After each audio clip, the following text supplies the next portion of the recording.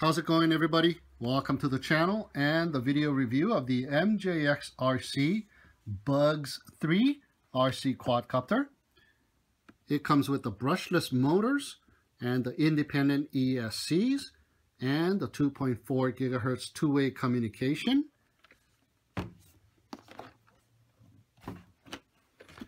This quadcopter is upgradable to the sports camera, the 360 degrees panoramic camera, the Wi-Fi or the 5.8 gigahertz camera, or the 4.3 inch LCD camera package, and the 7-inch LCD camera package, and the MJX goggles. So let's go ahead and open up this box and see what we got.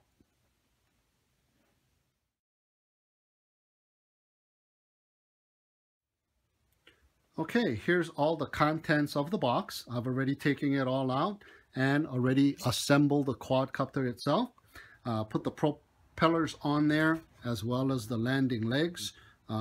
There's 2 screws per landing legs that were easy to put on, and the propellers are easy to put on as well. They're the screw-on type, and you do get this little tool, a little wrench, but the propellers on this quadcopter is a screw-on type. Like I said, it does not have that lug nut. But what it does have on the opposite side is a little indentation to hold the motor in place while you screw on the propellers tightly. So that's really nice. Let's put that down. And the quadcopter itself, taking a look at it, has the brushless motors, of course, and the LED light, really bright LED light, I must say, in the front. And the landing legs were put on. Also, before I put the landing legs, if you don't want to put the landing legs, you could use this motor pod landing legs as well if you want to fly this thing more sportier without the camera. But if you're going to put a camera, you will need to put this longer landing legs. Now, it's very light. The distance between the 2 motors diagonally is 310 millimeters. So it's a pretty big size quadcopter. Now, taking a look under the belly, there's the LED lights, really bright. I believe it's white LED lights in the front and blue ones in the back. Now, that is interesting because this one has some kind of an antenna in the belly over here that is already connected to the quadcopter. So this unit right here with the LED light, it's interchangeable. By taking off this little cover right here, you can undo this and change it to a different modules like the Wi-Fi camera or the 5.8 gigahertz camera. So that's probably what that is for. There's the battery housing right there, and the battery just slides in from the back. You just push it right in and it looks really nice. And there's the connection port for the batteries, XT30 plug. So you plug it in like so and you are good to go. There's no on and off switch, however, so that's one thing bad. So you need to just plug it in, and which is pretty easy to do. So that's about it for the quadcopter itself. So let's put that quadcopter down, and we are given 4 extra propellers, and the propellers are very light and very thin and very flexible too. So it's really light and it makes a really nice sound when you turn it on. I got a couple of extra screws. Those were the same screws that came with the landing legs. So you are given 2 more extra screws. That's really nice. You get a screwdriver, a charging wall plug for the battery, and also the propeller guards. The propeller guards are put on by removing the couple of screws that's holding down the motor, and you place this right in its place and put the screws back on, and you are ready to go with nice prop guards, nice and big. It almost reminds me of the DJI Phantom prop guards almost. And you are also given 4 extra screws, the motor mount screws. So that's really nice. Now, you are also given a camera housing that clicks onto the bottom of the quadcopter, like so. but be very careful. There's a slight extruding clip right there where the camera housing clips onto, as you can see there, but it is almost impossible to take it back out. You really have to press this down. As you can see, when I press this down, it does not move that little notch. So you really got to push it down like so. And looks like after a few more attempts, you're probably going to push that down and break this little thing right here. So even though you don't push it all the way in, it stays pretty solid. So I'm just going to leave it like so because I don't want to break that. So let's take this back out. And what you are also given with this camera housing is a couple of foam pads. Here's a very thin foam pad and another foam pad that is slightly thicker. And the reason why they give you those is because this camera housing can fit multitude of sports cameras. So I tried my new Fury B 4K Wi-Fi camera on there and it fits really good, but it slides a little bit. So that's why they give you those foam pads. So you can put the foam pads inside and put the camera in and it won't slide anymore. And also, I tried to put in my Xiaomi Ecamm and it fits good as well, but it moves down a little bit as well. So the foam pads are a really good addition to this camera housing. All right, so that's everything there is inside the box. And oh yeah, we also get this Bugs 3 instruction manual as well. All right, let's go ahead and turn on the quadcopter and the remote control and bind it and find out all of the functions of the remote control. First, we need to bind the quadcopter to the remote control, and this unit is a little different than all of the other quadcopters. The binding process is like this. You pull down the red button here and turn on the remote control, and it'll beep twice and the green light will flash. And now you go ahead and plug in the quadcopter, and now it is bound. So no stick up and down process like some of the other quadcopters that we've tested before. It is bounded. Now this red button here will arm the motors, and press it for longer, down press it for 2 more seconds, and it will disarm the motor. So let's check that out. But first you'll have to lower down the throttle stick. So let's go ahead and short press it. There you go, arms the motors. Hold it, and it disarms the motors. All right, now this button over here is the speed changing button, but if you press it really quick, that's speed number 2, speed number 1. Now long press it and it turns the lights on and off. There you go, turns the lights on, off I mean, and turns the lights back on. Now the LED lights on the bottom is clear in the front and blue in the back. Let me go ahead and arm the motors one more time. As you can see, the blue lights come on. Now you can turn off the lights at this stage as well. So short press or long press turns off the lights, and long press it again. Oops. Turns on the lights. Okay, now let's go ahead and disarm the motors. All right, now let's take a look at the other functions. This button here is the flip button. So we're going to have a brushless motor doing flips now. All right, with the push of a button. So I can't wait to do that tomorrow. Now this button here is the photo and the video button. Short pressing it is the photo, long pressing it is the video. But this unit did not come with a camera, so this function is nullified. Trim button here, trim button here, and trim button here. Now this button here, press it up and hold it for 3 seconds, and you are able to calibrate your remote control. Now the remote control already comes calibrated from the factory, but if it deviates from the factory settings, and if it doesn't do what it's supposed to do, you can calibrate it. Let's go ahead and do that. So up, hold it for 3 seconds. Now it's in the calibrating mode. You rotate your sticks in whichever clockwise or counterclockwise direction 2 times and press that button for 3 more seconds, and now your remote control has been calibrated. All right, now in order to calibrate the gyros on the quadcopter, both sticks to the bottom and to the right will calibrate the gyros for steady flight. So that is about it for all of the functions of the remote control and the quadcopter. So only thing left to do is go out and test this thing tomorrow. All right.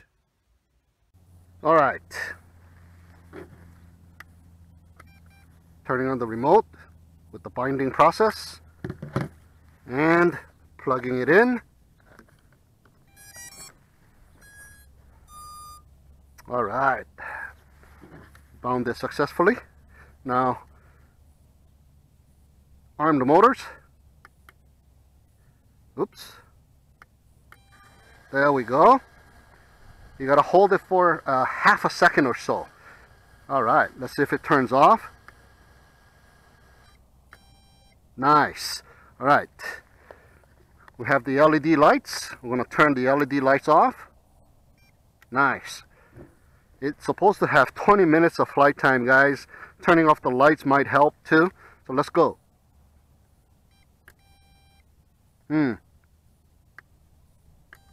There we go.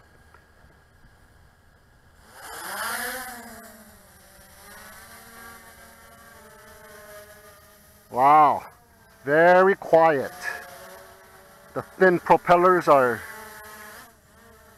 spinning very quietly, as you can see here, and very stable too. Slight drifting because of the breeze, but man, looking really nice.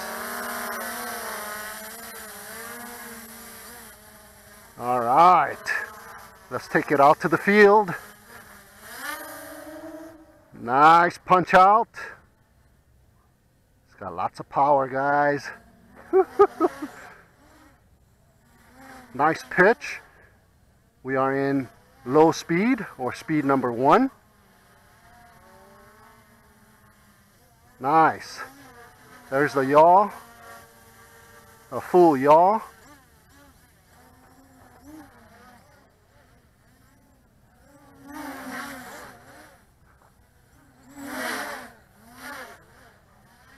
Wow, it's a nice sport flyer, man.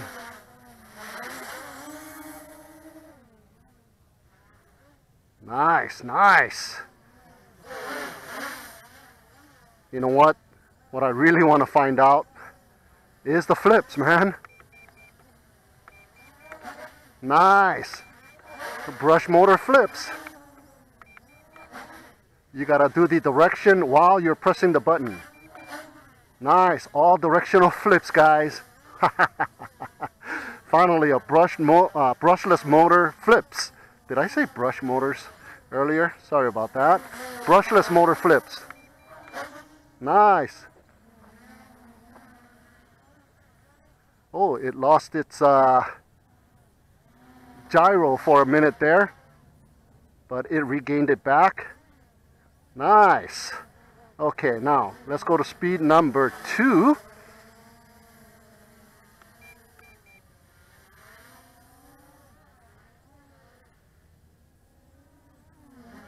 know what? I don't know if it made any difference. It's almost the same. Nice. Let me press that button again. Yep, speed number 1 now. Oh yeah, it did make a difference. See the pitch on speed number 1? Oop, the sun. It's been very cloudy lately. Okay. See that? I just changed to speed number 2. Yeah.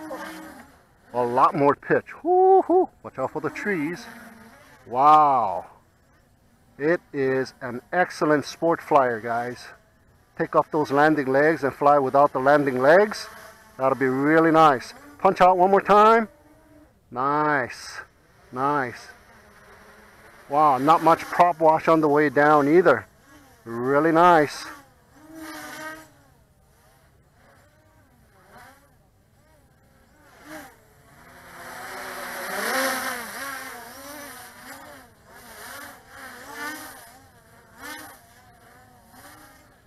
Nice funnels.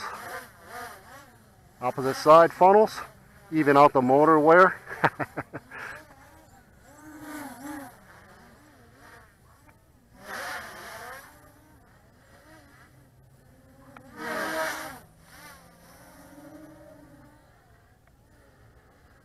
And this thing's supposed to have a decent amount of range too.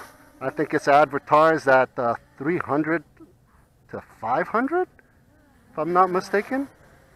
You got to do FPV on this thing. All right.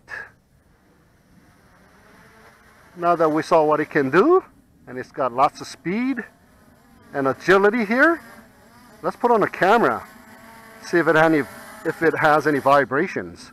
All right. Pull the throttle all the way down and hold the red button and shuts the motors off. All right. All right. I got my Xiaomi eCam on the camera housing and it is hooked on. So let's go for a little camera flight with the Bugs 3. Okay, binding mode. Turning it on. All right, let's turn the lights off. All right.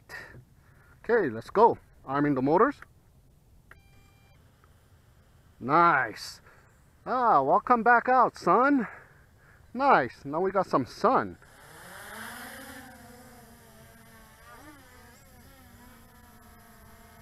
Man, this thing hovers really steady. Very stable. Very stable. Let me make sure that my camera is recording.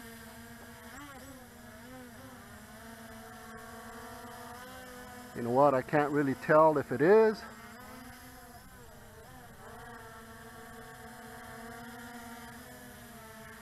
Let me land it to make sure I am recording.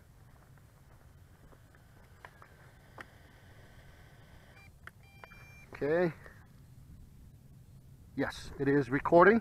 So let's go. Sorry about that. All right.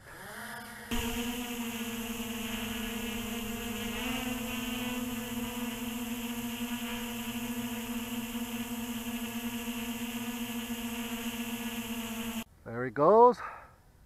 Let's push it out.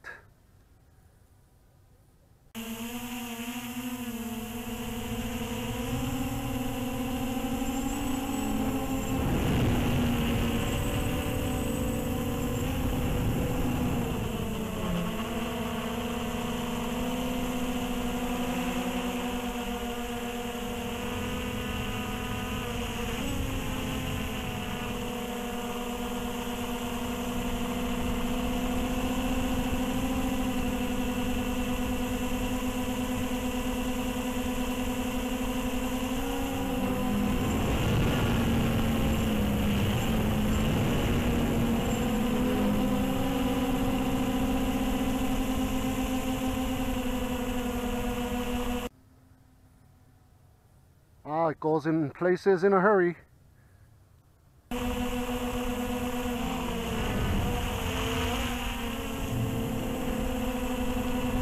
Nice.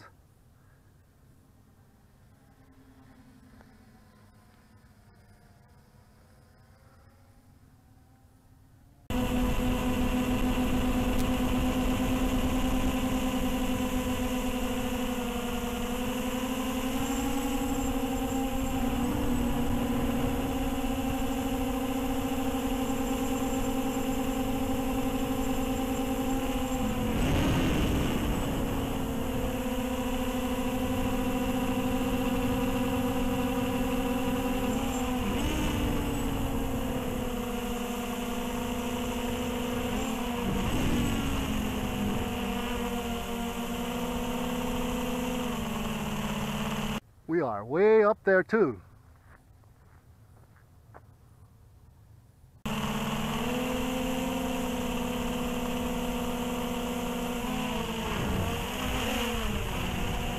Okay, let's bring it down.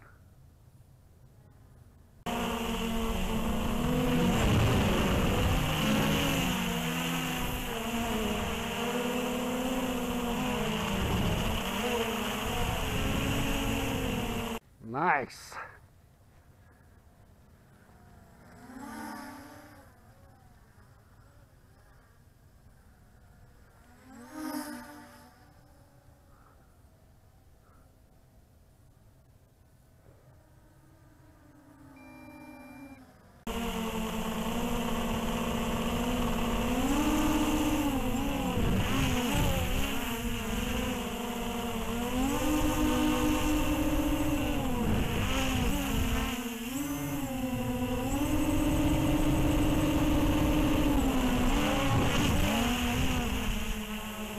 All right, it just beeped.